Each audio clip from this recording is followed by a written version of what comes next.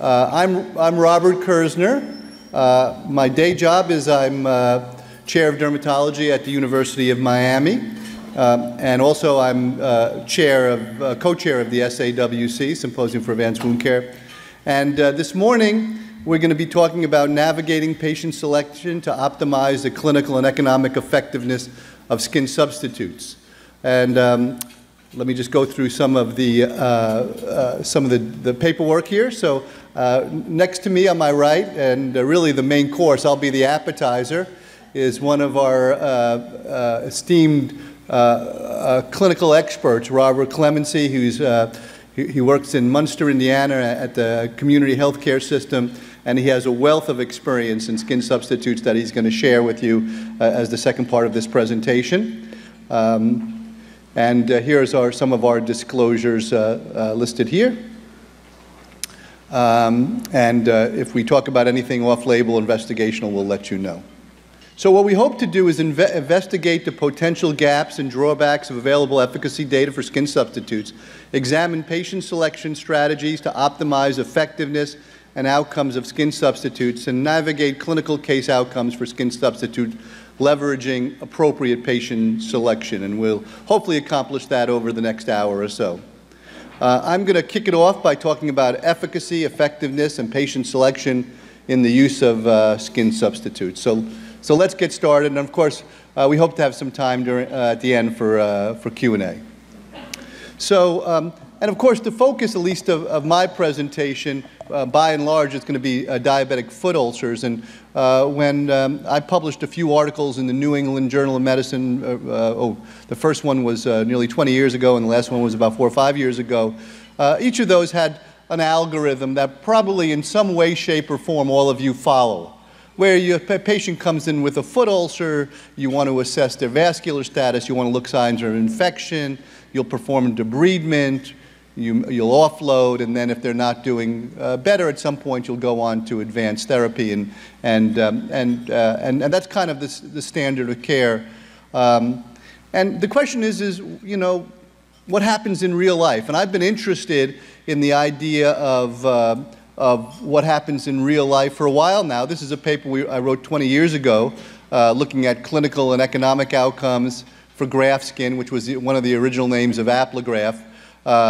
And this is a more recent paper, just a couple of years ago, where we looked at evidence and cost effectiveness. So I've been interested in this topic of kind of real-world data and effectiveness for some time. So I'm happy to share with you some of my thoughts and some information about that. Now, many of you have seen this evidence pyramid, and you've probably seen it a lot, and people, you know, talk about it, and it's very valuable because at the very bottom there's a lot of information about ideas and maybe even in vitro or animal studies, and then things eventually get taken to patients. You have case series and reports, case-controlled studies, cohort studies, and then finally you get to randomized controlled trials. And then actually at the very top is an evaluation of multiple randomized controlled trials or systematic reviews and meta-analysis, and if you do statistical analysis on all the data. And these are very, very valuable in determining, you know, can a product work, okay? What's not on this pyramid, and which I'm going to dive into, is real-world evidence. What happens when you go from this hierarchical pyramid where randomized controlled trials is really at the pinnacle, or at least at multiple randomized controlled trials, and what really happens once those products go into the real world and used as we all might use them.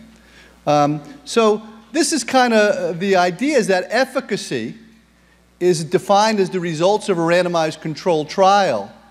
And it really says under ideal situations, can a product work? But on the other side of that is effectiveness. And that means once it gets out there in our hands, does it work? Okay, and this is really clinical practice data. And we're going to explore the differences in the next few slides about these two types of data. So I think you all know a little bit about randomized controlled trials. So usually patients are randomized to receive no treatment or standard of care or a placebo. And then this is an experiment, a human experiment where in general well-done randomized controlled trials have one variable difference. Patients are randomly assigned to one group or another. The investigators are masked or blinded. Sometimes it's single-blinded, sometimes it's double, sometimes it's even triple when the statistician's also blinded. And the results you get out of that are the results of a well-done experiment. The better the experiment, the more reliable the results are, the more believable, the more you can count on them. On the other hand, real-world evidence is clinical evidence about the potential use in real practice. So real-world evidence can take lots of different ways. It can be retrospective or prospective, meaning somebody could look at data sets and look back and see what was happening. Or it could be designed prospectively, and that's called a pragmatic or simple trial, where things happen as they would normally happen in practice. And then you can get data that is very generalizable to what you and I do in our daily practice. If you put those kind of things into a chart, this is what you do. There are different types of evidence: efficacy versus effectiveness, experiment versus real-world setting, things that are well-designed versus things that happen in real-life practice. The eligibility in a randomized control is very strict. You can't have patients with liver disease or renal disease or an albumin. But in real life, you could treat these patients in any way, shape, or form you like until you can get data looking at that. You may follow them in a trial every week, but in real life, you may see them in 3 days and then 3 weeks later. So it's a variable pattern of follow-up. And of course, when you're doing efficacy or randomized controlled trial, the treating person is the investigator. In real life, it's the treating practitioner. And then you can also look at different comparators in real-world evidence. In a randomized controlled trial, in advance, you decide what your comparator is going to be. But if you go back into a chart review, you can say, or retrospective analysis, you can say, well, I want to compare it to this or that or this, and you can do many comparisons. So there are differences. There are advantages and limitations of both. Neither one is perfect. Neither one is the panacea. But together, they give a wealth of data about both efficacy and effectiveness. So a randomized controlled trial is great because you randomize things between the two groups. So you hope that the two groups are very similar.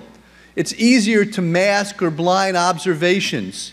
You can analyze them very easily with well-known statistical tools. And because you have very strict inclusion and exclusion criteria, those that are participating are clearly identified. You know the populations that's being studied. Unfortunately, this is very expensive. You know, if you did a major clinical trial in wound healing, you're talking about $15, $20, $25 million to answer a single question. Patients that enter the studies volunteer, and you always worry that the people that enter the study are going to be different than the real world. There may be a bias just by people who agree to be in the study.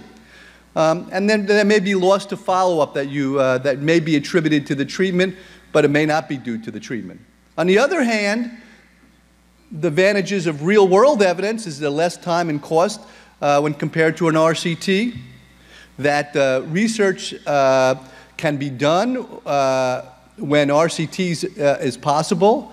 Research cannot be done with RCT is possible. That is, some people may feel uncomfortable initially studying high-risk populations. But then later on, you can look at real-world evidence and get information about those higher-risk populations. It's a lot faster if you do a retrospective analysis of a data set.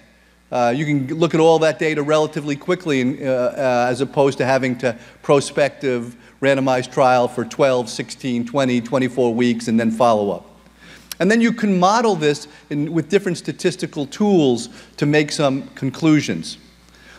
On the other hand, the sample size generally has to be pretty large. It's cheaper, but not necessarily cheap, and it's shorter time, but it's not necessarily no time. You have to have a certain degree of expertise to do this type of analysis.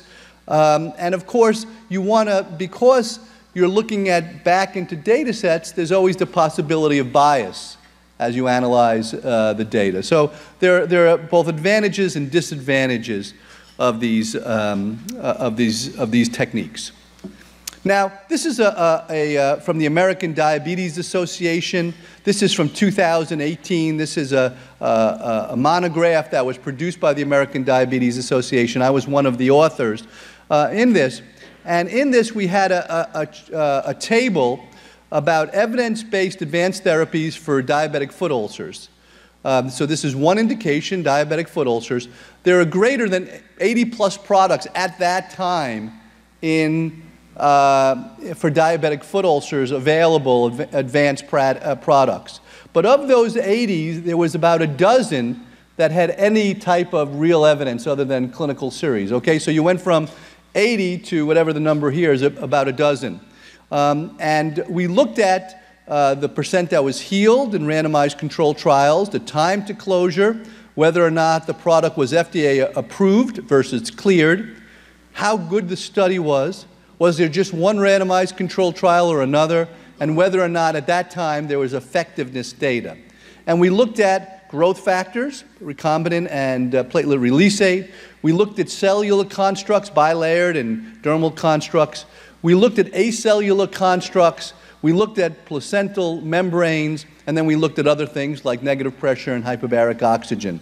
And what you can see is that of those, 2, 4, 6, 8, 11 products that have any evidence, 4 were approved by the FDA. All the others were cleared.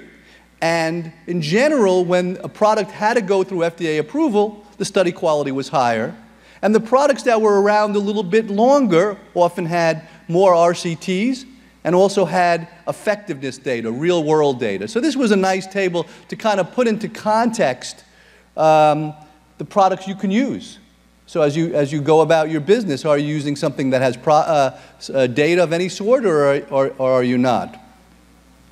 Now that's kind of complicated. I want to make it simple just to show you what quality means. And I'm going to use a simple idea, the idea of sample size.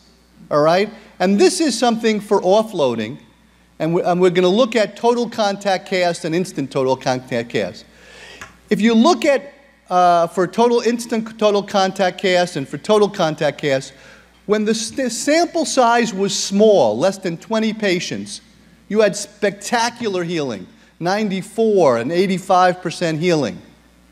But as the sample size using those same technologies is a little bit bigger, now about 80 patients, you could see how the healing rate came down. What the idea is that as you get a larger sample size, aka a higher quality study, where you're getting a larger group, you begin to get closer to the truth. And this is just an example of how quality in studies are going to be, in efficacy studies, are going to be very important. Okay. Now, diabetic foot ulcers are a very important disease state, right? We know that 85% of leg amputations are preceded by diabetic foot ulcers. 1 in every 6 or 7 diabetic foot ulcers eventually ends in an amputation, and every 5 minutes an amputation occurs. And we know that amputation is not even the worst thing that can happen to these patients, as their 5-year mortality is somewhere between 30 and 50%. More than prostate or breast cancer. So we know that this is an important disease. So I think it's important that we approach the patients in a logical way and use different products that in different ways with evidence that that hopefully will change the fate of these patients. Now I just want to use an example of one of the products that has the best data, just to give you an example what high-quality data might look like. And this is the bilayered living cellular construct.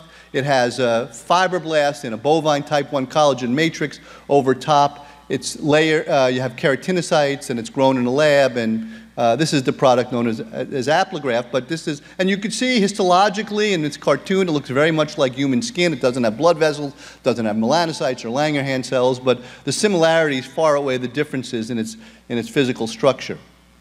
It started with having a randomized controlled trial. This is a trial for diabetic foot ulcers. It also there was also a trial for venous leg ulcers that led to FDA approval, a study of a little over 200 patients where and these were, well-done study, matched populations of kind of larger-sized diabetic foot ulcers and of relatively long duration.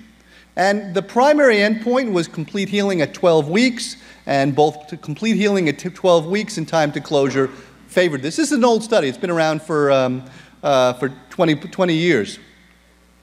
In addition, it was found that if you receive the product, you are less likely to have osteomyelitis and less likely to have amputation. So these are dramatic outcomes. So that's clinical trial efficacy data. But what happened in the real world? Now, when you look in the real world, you can look at effectiveness, that's real world data, but you can also look at comparative effectiveness, meaning you could choose to compare it to another product, okay? And this was a product that has been in use for a while, the dehydrated amniotic chorionic membrane.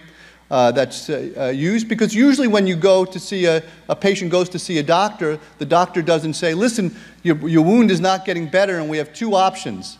One option is to give you a treatment, the other is to give you a placebo. Right? That's not what usually you say. We have two options, option A or option B. So that's where comparative effectiveness may be of benefit. And as you can see here, the bilayered living construct had greater frequency of wound closure at 12 and 24 weeks, and had a faster mean time of closure. What I'm saying with these two parts of data is that this product has both efficacy and effectiveness data, both for venous leg ulcers and diabetic foot ulcers, so it gives a lot of confidence that not only can it work, but it does work in practitioners' hands. In addition, there's mechanistic how it works, which most products don't have. This was a study that was carried out at the University of Miami, where patients either got the bilayered living cellular construct or standard of care, and biopsies were done at baseline and a week later after the product was applied. And what was found, just to summarize a whole lot of scientific data, was that before the treatment, these were chronic wounds, okay? But after the treatment, a week later, the wound changed. It changed because the inflammation changed from chronic non-healing inflammation to acute inflammation that allowed it to go on to heal. The keratinocytes at the edge went from hyperproliferative and non-migratory to a migratory phenotype. There was less fibrosis in the wound bed, and there was greater cell signaling. So this is a product that has efficacy, effectiveness, and mechanism of action data to help us understand how about this product. Now I want to move on and begin to talk about, okay, so there's efficacy data and effectiveness data. Some products even have a mechanism of action, but how should we think about them? Well, so when we think about the products, we're also thinking about the timing of the products and why are you using the products. Sometimes you're using a product just to control an environment, to keep it in a situation where it's not getting worse. Sometimes you're using products to support the healing environment, and sometimes you're moving on to products to bring a product to complete closure and healing. And if you layer on this idea of applying standard of care in the beginning, as you're in a control situation, but then in some patients, the patients are improving. In those situations, you might look to control or support healing. But in other situations where a patient's not improving, then you might want to use something to bring healing about.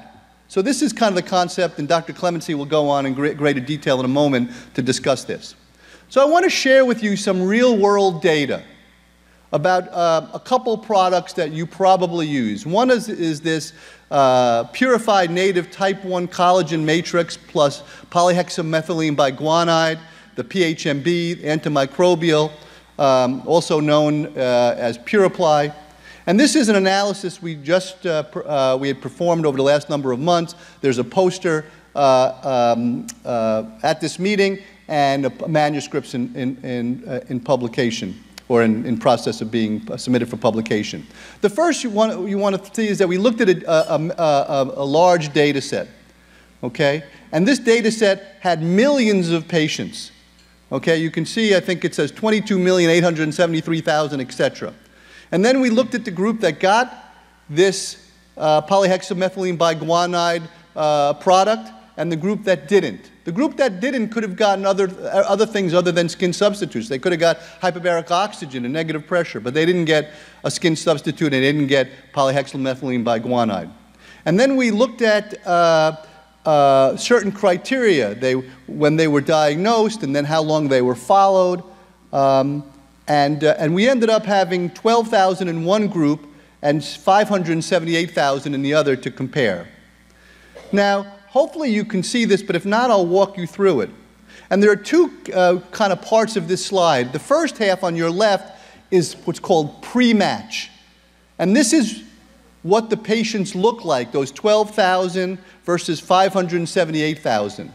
And the first thing that you see is that the patients who got the polyhexamethylene biguanide product were much sicker than the other group.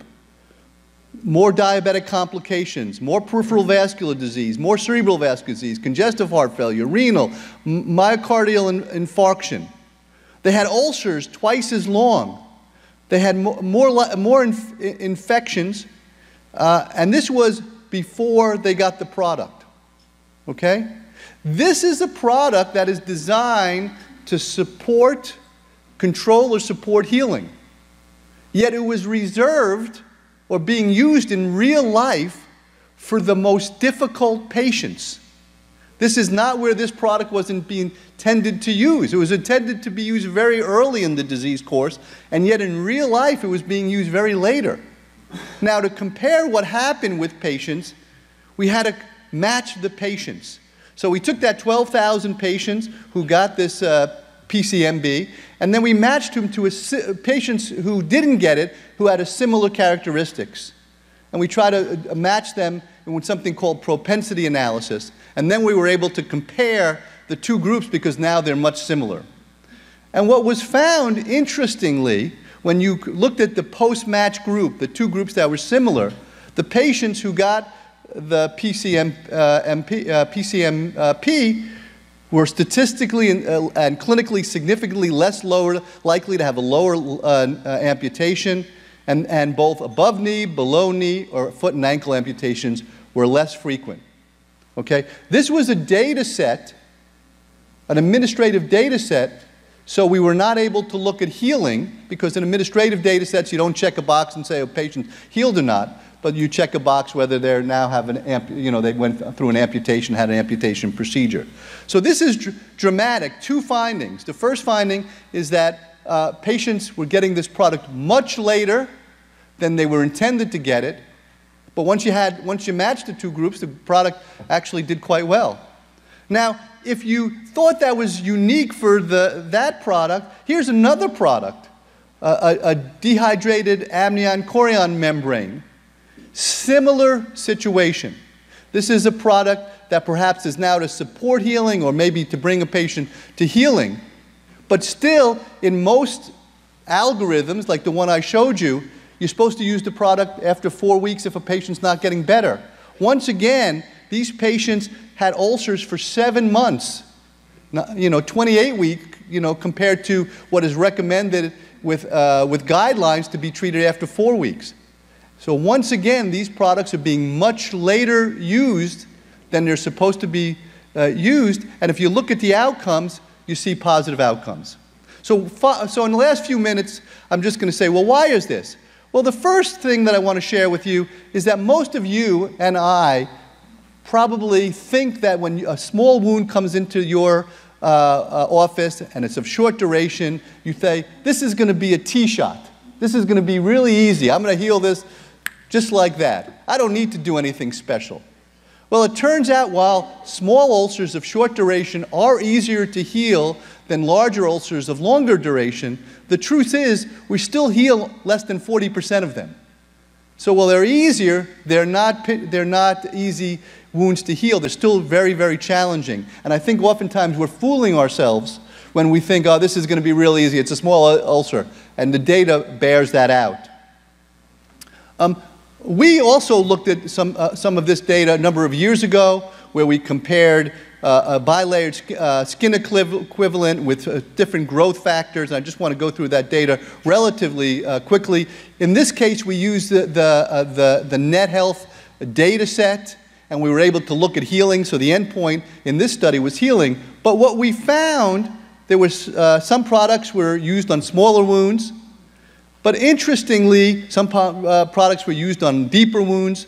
But interestingly, some products weren't used as early as they should have been used. Remember, the guidelines suggest that you should use a product if a wound isn't healing after 4 weeks. And what we found was the bilayered living cellular construct did better than the platelet release set, did better than topical growth factors. But importantly, for all of the products, all of them did better if you used them earlier. And that's one of the major take-home messages, that earlier use of these products results in better outcomes. So I'm going to stop here and just conclude what I did and then hand the podium over to Dr. Clemency. While randomized controlled trials don't replicate real-world experience, certainly well-done, larger and more rigorous randomized controlled trials can better begin to predict what happens in real-world practice. There's more generalizability if you have a high-quality trial. But importantly, both well-performed randomized controlled trials and real-world data can help you make clinical decisions. And then finally, understanding when a product should be used and using it appropriately and especially when you're taking care of patients with really challenging wounds with potentially bad outcomes like diabetic foot ulcers, using them at the optimal time and the optimal product, and we're going to hear more about that in a second, is going to be critical to optimizing your outcome. So I'm going to stop here and we'll take questions at the end. I'll hand the podium over to Dr. Clemency. Thank you for your attention.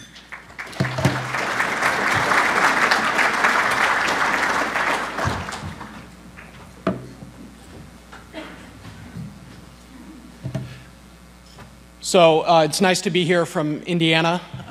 Thank Dr. Kerzner and SAWC and Organogenesis for having me. What I'm going to do in the second part of this talk is present you really difficult clinical cases. All of these are surgical cases with some combination or use of advanced skin substitutes at any phase of their treatment, once I started or initiated care all the way to closure. All these cases demonstrate good outcomes, and certainly we know from day-to-day practice that's not always the case. And as to Dr. Kerzner's point, some of these really small wounds that we deal with on a day-to-day basis can be some of the most challenging to get closed. So with that, every day we see wounds that come through our office or our clinic, and whether these are acute or chronic or traumatic, all of these wounds want to heal. And so it's our job to support and optimize that wound through really good management of the patient. And then these skin substitutes are simply a tool in our toolbox. So whether it's to save time or to save a limb, certainly over decades we've demonstrated the efficacy and more recently the effectiveness of these products. So again, the most important thing, and I think Dr. Kerzner touched on this, is really good medical and surgical management of these patients. They're all very complicated medically, and you can throw product after product at these patients, but if you're not practicing good medicine and optimizing these patients, they're not going to work. So in my world, lower extremity surgery, we get these patients in the office, and first and foremost, we're trying to understand their overall health state. A lot of them come with significant comorbidities, And so we're using multidisciplinary management to try and optimize their health. As we get closer to where the wound's located, we're certainly assessing the blood flow. We want to understand arterial blood flow, venous blood flow. And then now we're getting down to the wound, right? So we need to understand more about what's going on in the wound. Is it chronic? Is it acute? Are there critically exposed support structures? Is there a bone infection? Is there undermining? So the characteristics of that wound, how long that wound's been present is critical in formulating a treatment plan. And then certainly, if advanced therapies are going to be used or skin substitutes, which therapy is appropriate. And something I think that's overmissed in a lot of these patients, or certainly in our clinic, is considering the socioeconomic factors of these patients, where they come from, what their social settings like, their work life is like. Part of being successful in this business is getting good buy-in from the patients, having them follow up. I tell them every day, I will do my best for you. We will practice really good medicine and surgery for you, but I need you to follow up. Go to your appointments, go to the infusion clinic, see your doctors, get the tests completed. And if none of that gets done, we're not going to have a good outcome. And next is, let's implement local wound care. To circle back just on the non-compliance piece of this, it cannot and should not be overlooked that patients have preconceived notions about care and who's delivering care, and they certainly have their own socioeconomic circumstances that affect their ability to receive care. So I think that's something that we should really consider. And one study was done that demonstrated 55% of VLU patients needed some sort of assistance, and they all expressed concern about, who's changing my dressings, or home health care versus seeing a physician versus seeing an advanced practice nurse or a nurse, nervous to have dressing changes. And we know in these patients specifically, there can be a lot of drainage, and so the frequent dressing changes are important. So how can we use advanced skin substitutes to manage drainage? Maybe we don't have to change the dressings as much. And things like this, more chronic wound cases will be more addressed in the lunch hour at Innovation Theater. Again, all my cases are really started in the surgical setting for this morning. So again, standard wound care, I think we all know how to do it. Has to be done really, really well. Once you get down to the foot, debridement, critical. All non-viable tissue slough has to be removed. You have to optimize that wound environment. And in doing so, I think you'll control infection, you'll control inflammation. Again, this will assist in controlling moisture, and then compression when appropriate, and certainly offloading when appropriate. But these are all things that play into a much larger picture in terms of the overall health of the patient, and not just necessarily specific to the wound or the type of wound we're treating in the clinic.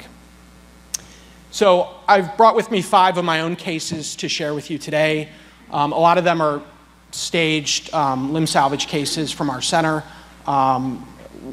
So we both have the inpatient care setting, surgery, and then outpatient clinic. So this first case was a diabetic foot infection. It was a gas-forming infection in a 69-year-old male patient. Typical comorbidities: he's diabetic, coronary artery disease, peripheral vascular disease, hypertension, and sleep apnea. I was called to the emergency room. The patient was septic. We went right to the operating room that night. He had a guillotine transmetatarsal amputation. And this is him 1 week after he was out of the ICU and stabilized, certainly receiving local wound care while hospitalized with physical therapy for continued dressing changes and ultrasonic debridement, as well as just kind of letting things drain out and get healthy and let the patient stabilize. Once the patient was stabilized, and this was approximately 2 weeks later, we were able then to have interventional cardiology get involved. And he did undergo angioplasty and arthrectomy of the anterior tibial artery as well as the dorsalis pedis, but unfortunately they were not able to successfully revascularize his PT. And we all know that when we talk about the foot and the pedal loop, how important the post-tib artery is. Certainly you can get collateralization but when I see something like this, I spoke to the patient. These outcomes for him don't look good at this point. But again, 2 weeks later, the quality of this wound already looks much improved, right? So infectious disease is seen and evaluated the patient. A PICC line was started. A wound vac was started approximately that time after he was revascularized, and these pictures take you through those initial outpatient visits after he was discharged from the hospital but placed in a nursing home for continued care as he was non-weight bearing. So we can start to see some healing, which is really encouraging, and that's what I told him. The blood flow looks good. Week 7, we went back to the operating room. All of the exposed bone was resected, and a collagen bilayer matrix was applied for coverage of critical structures. Wound vac therapy is initiated immediately following application of this skin substitute. And week 8 and 9, you can start to see that we're getting nice uptake. We continue that wound vac. He's continuing his intravenous antibiotics. He's maintained a non-weight bearing status. He's at a nursing home and being transferred to our center for weekly evaluations. Things that I'm looking at when I use this specific product is the peri-wound, the wound itself. Are we getting fluid underneath? Infection, hematoma, et cetera. So we do see these patients weekly still, even though they're not going to undergo debridements. We want to be constantly checking the quality of that wound. At week 10, that silicone layer was removed, and you can see he has a really nice, healthy, granular wound bed. No critical structures exposed, no bone exposed. And this is a time where you start to consider what my options are. Go back, skin graft, or are we going to continue advanced therapies in the outpatient setting where we're applying skin substitutes? And in this patient's case, he's on multiple blood thinners. He had significant disease in the contralateral leg. He wasn't a great candidate to go back to surgery. No one was enthusiastic about doing it. We had a nice thing going, meaning we had transportation in place. He was comfortable with the parameters that we had set out for him in the beginning in terms of our goals. And so at that time, we made the decision to move forward with continued weekly visits in the outpatient wound care center, good debridements, offloading, wound vac therapy, coupled with an antimicrobial dressing. And that was applied on a weekly basis. And so you can start to see the quality of this wound are changing. It's starting to granulate in. You're starting to see decrease in size, significant decrease in size. And one thing that Dr. Kersner talked about, and we think about when we're talking about algorithms about do we stick with a certain product or do we switch or what's going on, I think the biggest thing I'm looking at is the size of that wound. Have we seen a significant decrease? And are the qualities of that wound still really good? And in this case, they were. And so I wasn't concerned about needing to switch. I continued on with weekly debridements and applications, continued offloading. And you can see by week 23 that there's not much left. And at about week 25, we had this patient closed. So there's a nice outcome. The next case is a traumatic wound in a 76-year-old female. The reason I brought this case today is not necessarily, the wound's not overly impressive, but the factors surrounding this patient's care. She had this traumatic wound to the leg. She was gardening, and I think a rake or something went through her lower leg, and it was quite deep. And she was evaluated in the emergency department. She did have active bleeding at the time, and she was referred up to our APNs in the outpatient setting, and they initially attempted attempted wound care, but she just kept bleeding. And she's quite a bleeder. She does have AFib. She was on blood thinners and does have venous disease as well. But what we came to find out is that she had active bleeding within the posterior compartment due to laceration of one of her perforating veins. And so for 2 days, this patient was bleeding. And so when I got a hold of her, we had to go right to the operating room and stop the bleeding. And I think the point is, in this case, and then when you think about wound care more broadly, is a wound is not always what it seems. And Dr. Kersner, as a dermatologist, can certainly tell you that a lot of times it's cancer, or some of these really small wounds can be pretty complicated to heal. So I think you always have to have your antennas up when you're taking care of these patients. So when I took her to the operating room, we were able to stop all the bleeding, and this would then enable us to continue with wound care on the outpatient or the outpatient side. During that initial surgical procedure, I applied an antimicrobial to the wound bed, an antimicrobial dressing. And that picture in day 14 is her first follow-up visit after surgery, okay? Day 20, we can see significant improvement. And unfortunately, I had no pictures of the depth of the wound. There was Surgicel that was placed, and so I don't have pictures, but it was quite deep. So we used a combination of an antimicrobial dressing with negative pressure therapy and compression. We assessed her arterial blood flow, which was deemed to be sufficient for compression. And again, she does have a history of venous disease, so compression would be critical. And this patient in particularly, I had a difficult time convincing her to keep wearing it. It was a real struggle. But we trudged forward, and by day 28, you can start to see that there is no depth, no critically exposed support structures, and the qualities of that wound are much improved. And by day 41, you can already start to see that it's trying to epithelialize. And by day 58, we're closed. And so I thought this was a nice outcome for this patient.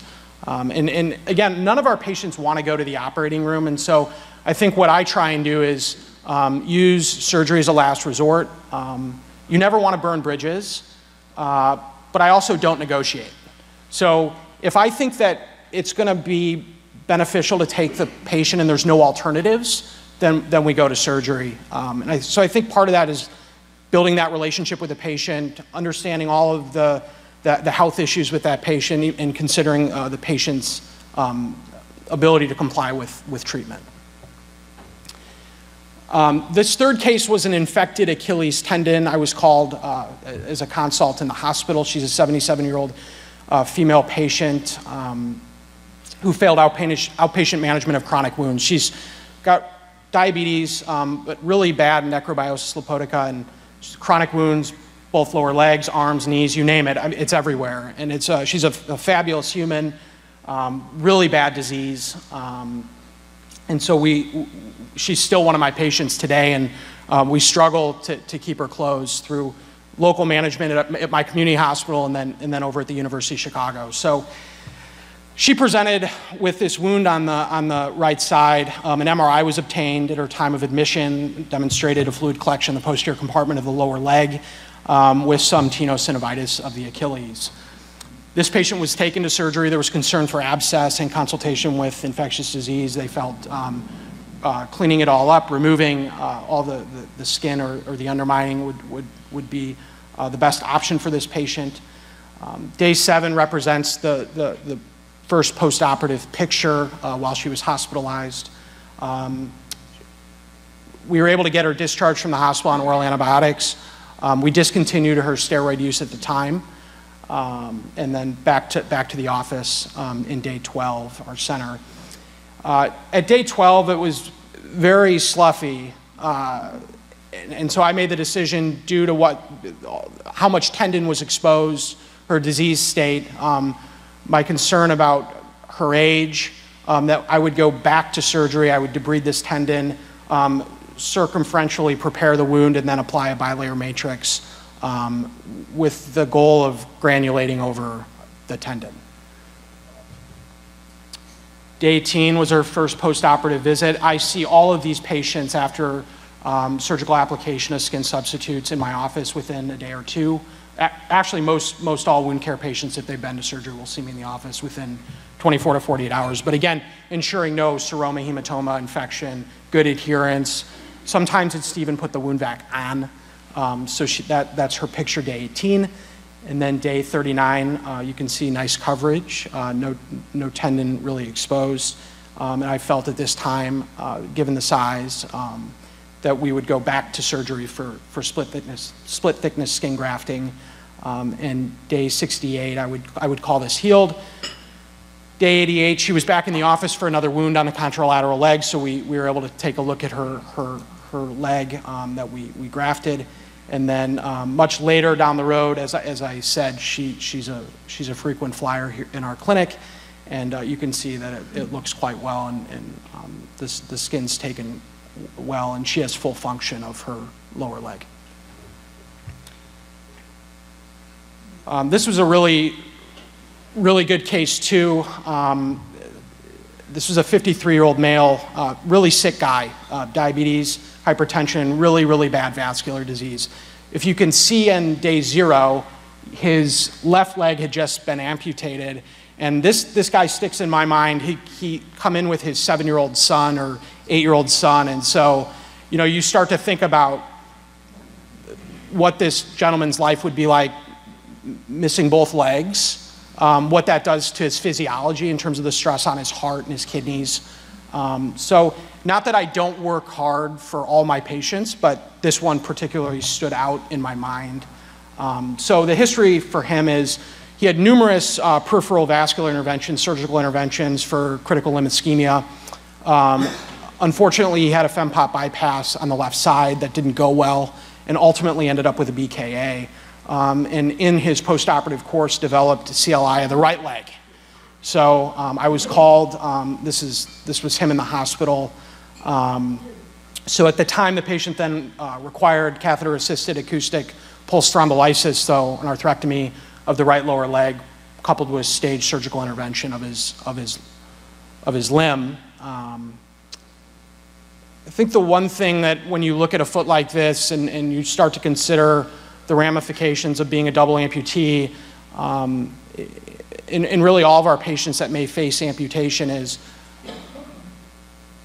I think sometimes we can get caught up in heal the wound at all cost, and it's not necessarily the case. I think you have to be really judicious about the resources you're using, be realistic about potential outcomes for that patient and what their life looks like. And again, that's kind of the art of this, is trying to mirror expectations of the patient, yourself, what's feasible, and what their quality of life can be. So it's not just necessarily heal the wound, but I like to talk about restoring function. And a lot of times you can restore function with amputation. So I think that's important to remember. This patient was very complicated medically, and clearly he was, in the hospital setting, was optimized as best we could. We had vascular surgery, cardiology, infectious disease, physical therapy. We really had a team of people working on him. After I initially saw his foot and he underwent revascularization, or at least optimization of the right lower leg, he was taken to surgery for amputation of the forefoot with resection of all the necrotic tissue in the dorsal compartment of his foot. So sharp debridement in the operating on the dorsal compartment of the foot, so removal of all non-viable tissue, then the use of a hydrosurgical knife for tissue-sparing purposes, and then application of a bilayer matrix to cover the critical structures within the dorsal compartment of the foot. And this is day 12, and I think he was still in the hospital at this time. Actually, he may have just gotten out, and this may be in the clinic. So day 28, we had nice uptake with the collagen matrix. The silicone layer was removed, and we took him to surgery. And I believe the picture on the left in the center picture of him in the operating room, I staged this or set him up with the use of an antimicrobial dressing to help optimize the wound bed for take when I skin grafted him. So that's day 28, skin grafted. Day 36, and we had him closed. So, and he's since been out of my office. He still sees primary care, and he still has his legs. So it's been a nice win. As you know, some of these cases with severe vascular disease with intervention, those can shut down pretty quickly. So this is my last case for the morning. This was a 66-year-old male patient, 4.5 weeks status post ankle arthrodesis in the city in Chicago, who was unable to get a hold of his surgeon For follow-up, he was concerned about possible surgical site infection. He had a temperature, so he came to our emergency room. He was admitted, and that's how I inherited him. His past medical history is hyperlipidemia, hypertension, obesity, and he is a smoker. Active smoker, still smoking, smoked before the fusion was done. Yeah, and his treatment was he was called in oral antibiotics after he'd called the office, his surgeon's office, concerned with possible infection. So you can see on the left side, he's got surgical dehiscence, critical structures exposed, so tibialis anterior tendon. And actually, if you probe the wound, probe around, you're in there, everything's in your face. So you can move the tendon over, and that anterior plate was exposed. So that plate needs to come out. So I took the anterior plate out, I cultured him. I tried to get lucky. I felt we were within a 6-week window. We initiated intravenous antibiotics right away. Sometimes, if you have a stable construct, you can leave the hardware in and treat him and hope for that it will heal. And so I felt the 2 cannulated screws were well positioned. It was solid. Take the plate out, clean it up, and move forward. Things not to look over at this point. Prior to going to surgery, he did have a vascular assessment, so that was really important. We had talked about smoking cessation ad nauseum.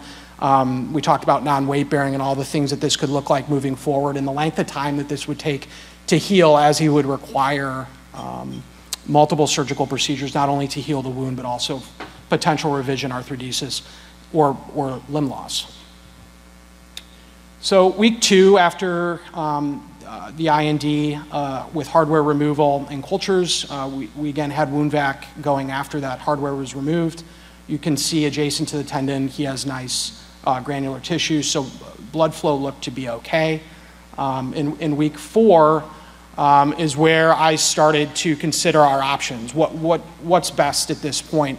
You're concerned about a possible septic non-union, trying to get lucky, but know that 40% of the time it can go on to a aseptic non-union, and then certainly getting the wound healed. Knowing he was on a PICC line, again, being judicious about resources and time, I felt comfortable trying to get him closed in the outpatient center with advanced therapy. So I used, at about week 4 or 5, I initiated the use of a dehydrated placental allograft with indication for coverage of critical structures. And so you can see week 6, maybe a little bit of change. Week 7, the characteristics of that wound look much improved. And again, these were weekly applications. Wound vac up into week 8, we continued with the dehydrated placental allograft, but discontinued the wound vac. And at week 10, we're really making progress. And I like to tell my patients, we're at the top of the hill and we're about to head down. I don't know how long it's going to take to get down, but a lot of the heavy lifting has been done. So I felt pretty comfortable at week 10 that we were going to get this closed. And now my mind's starting to shift about what am I going to do with this ankle arthrodesis. So week 11, week 12, again, qualities of the wound look great. Tibialis anterior is covered. And by week 14, we're virtually closed. So now we're somewhere in the range of 3.5 months, 4 months since his anterior plate was removed. Generally, I wait 6 months, so 6 months of treatment. He was scheduled at that time for hardware removal, bone biopsy. As you can see, it's not healed. And so at this point, I'm thinking, is this an aseptic non-union, septic non-union? What are we going to do? I've also now got an anterior access site that's gone because he had a wound there. So you're not going back in there. So what I did, we cultured him at that time. Hardware came out. There was no infection, so his cultures were negative. We had his anterior ankle healed. And we took him back to the operating room through a lateral takedown. So we removed his fibula, reprepped and plated his ankle. This is him 2.5 weeks post-op, and this is him at discharge. So a little bit of combination of products. I think the the one thing that I would stress, and to Dr. Kersner's point, is that for many decades we focused a lot on efficacy, and certain companies have high-level data that supports really good efficacy of products. And then you start to talk about effectiveness or relative effectiveness, and that's kind of where you mirror the science and then the real world and how to use some of these products. And the application of some of these products in my practice are not necessarily how they were intended to be used, but again, through I guess clinical use, we've demonstrated really good effectiveness of these products in trying to heal really challenging wounds. So thanks for your time. I appreciate it.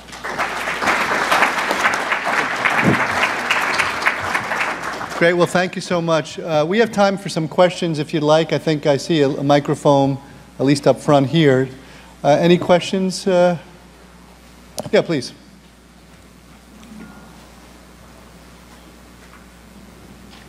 Thank you for the great presentation. I have a question for Dr. Clemency on the case 1. What was the size of the graft you used in the outpatient setting? Was it reimbursable size of the graft? So case 1, sorry, I'm trying to remember.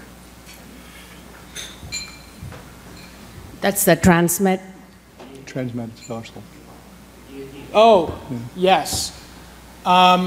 Good question. So I work in an HOD, so the size of the grafts that I can use are, there's really only a few sizes. It was the largest to be approved as a 4x4. So you have to be judicious about how you're able to use it. The graft size is smaller than the wound, and so I will cut it up, or if it's fenestrated, you can expand it and get pretty good coverage. But I'm limited in what I can use because of where I work. And we'll talk a little bit more about that at lunch, but hospital outpatient department versus private practice applications, or what you can get approved is different. So 4x4 is the answer. Yeah. Great. Other questions? Dr. Clemency, in reference to your case with the lady with the ongoing bleeding in the leg and the hematoma, what criteria would you recommend to try to convince the surgeons to at least partially decompress a deep tissue hematoma so that you don't wind up with that big cavitary wound that stays in the wound clinic forever? Yeah, are you talking about the garden injury? Or after stabilization and before liquefaction or during liquefaction?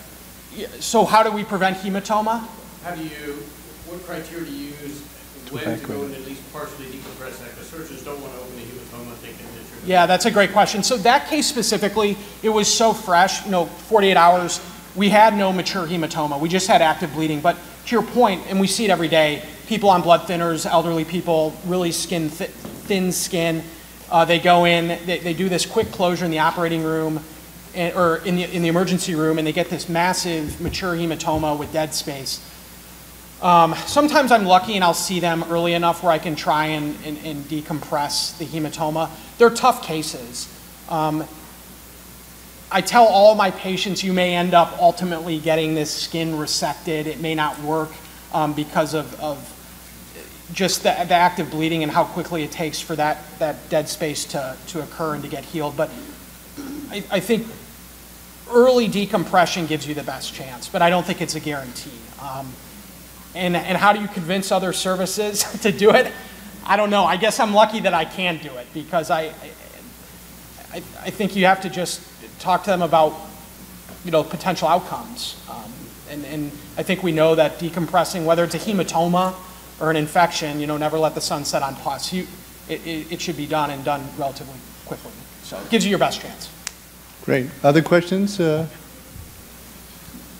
one thing I did want to point out is that you can see from Dr. Clemency's cases that none of these would have been able to be entered in a randomized controlled trial.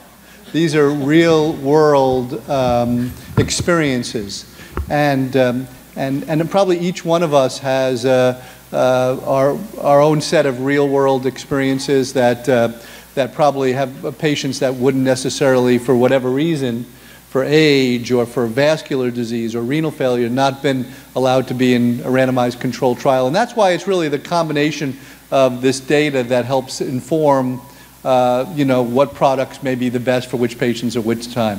I think we have a question up here.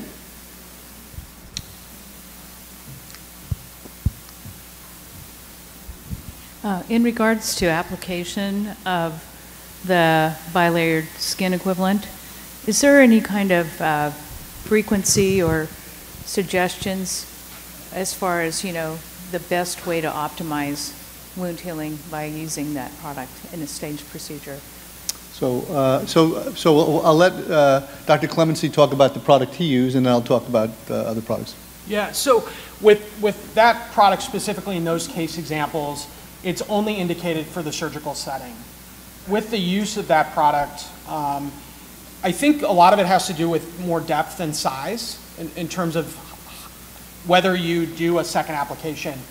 Typically what I do is it will go on and then I put a wound vac on. So I'm trying to use this product as a scaffolder to support the body's ability to heal, and I will let it go for 3 to 6 weeks.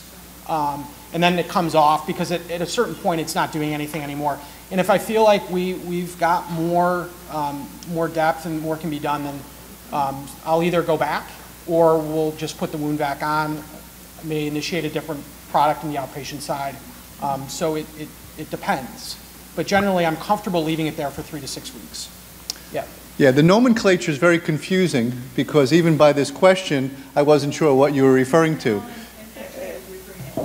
Yeah, so the different yeah, answer. So as you may know, the commercial product Apligraf, if you go through the literature, it's been called human skin equivalent, bilayered cellular construct, graft skin, and probably 2 or 3 other names. And so it's very confusing sometimes to say, okay, which product is this referring to without really knowing. But for that product, it's interesting because it was studied in randomized controlled trials for venous leg ulcers. Patients received 5 applications over a 3-week period. And for diabetic foot ulcers, they received 5 applications over a 4-week period. But then, subsequently, as it was marketed, there were other studies that were done where it was applied on a less frequent basis. And in clinical practice now, kind of the standard is to apply it and then assess how the wound is responding about 2 or 3 weeks after application, and then reapply it about a week, somewhere between week 2 and 4, depending on when you're going to see the patient. Generally, by the 3rd application, you should see the wound respond. And if you do see the wound respond after 3 applications, then you go on to complete the 5-application course. If you don't see the wound respond after 3 applications, it suggests that maybe that's not the right product for that wound at that time. Yeah. Other questions or comments? Well, I think because of time, we have to get to the opening session. I want to thank Dr. Clemency for his great presentation. I want to thank all of you for being here. Thank you very much.